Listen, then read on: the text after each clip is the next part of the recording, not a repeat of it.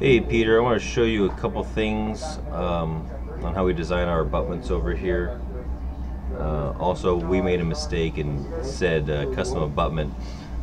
In fact, it's supposed to be screw retained, and that's our fault. But I just want to show you a couple of the ways that we design the abutments. So I'll show you right now. So hold on one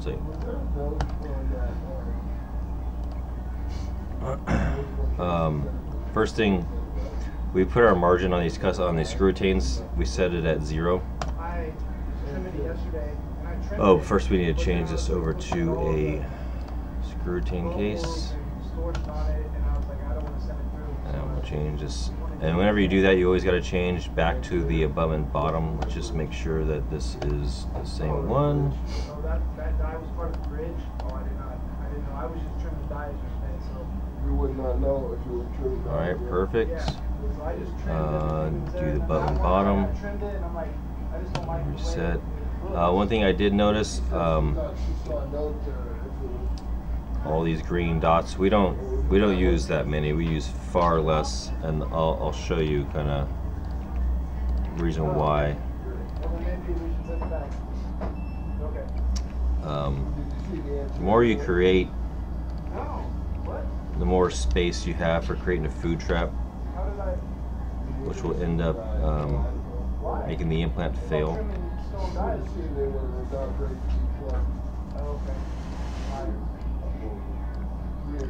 So I really probably only use about 6 of the dots. Sometimes a little bit more, but not too many times. And when I'm designing, I'm looking at your margin, you could say, of the crown.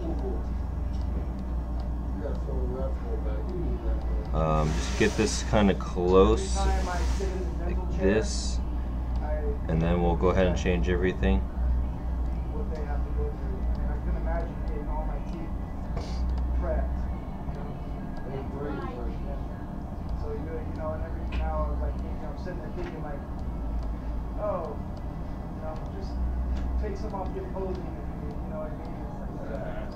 Okay, very good.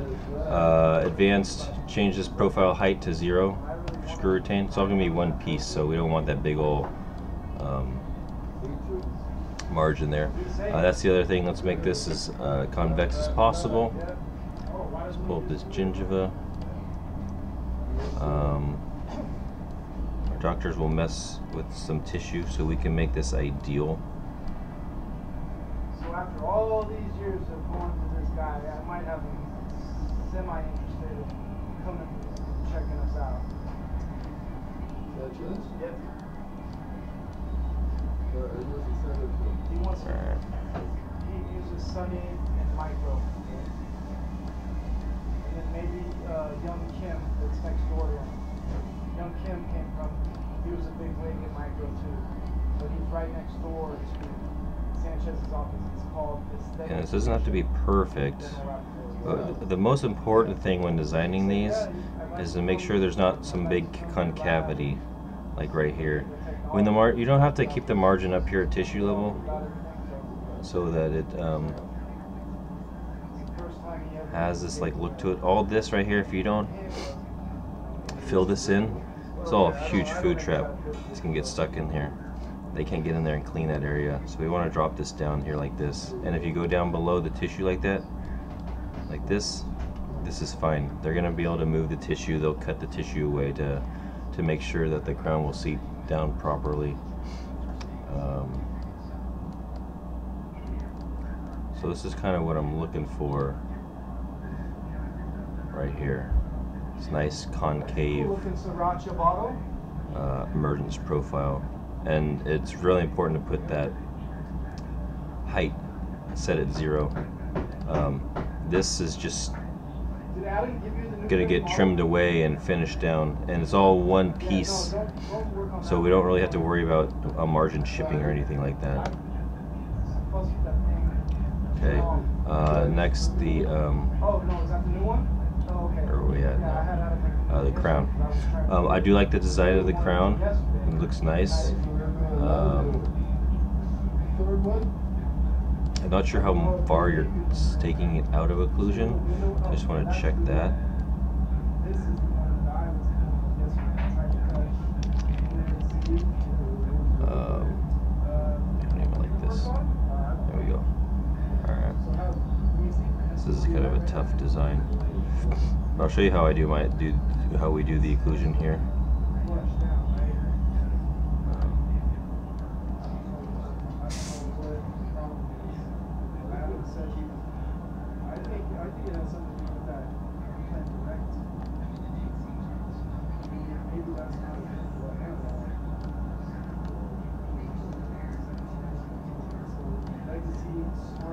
I think this is from the wax up. We'll just have to finish that down after we mill it out. Not a big deal.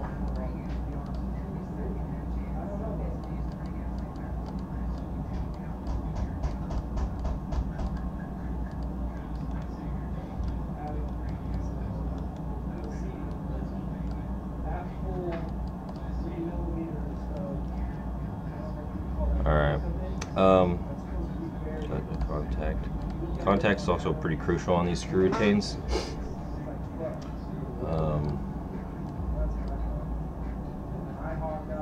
Show you how we do the contacts here as well, using the cut tool. Very important on screw retain because there's only one insertion direction that the crowns can go in. So first thing when doing occlusion, I just cut to create orifices on the static. I'll kind of smooth anything up that I need to.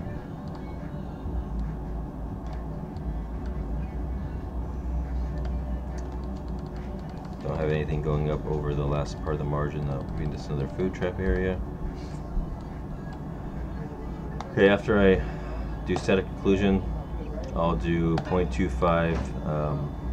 Oh, that's right, it's a wax up, so I can't do it. I'll just cut it at 0.2. Or you can come over here, do spacing 2, and just adjust this way.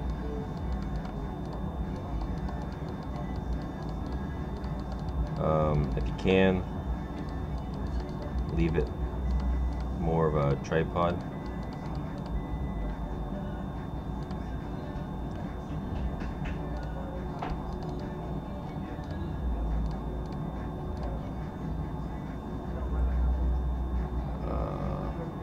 Yeah.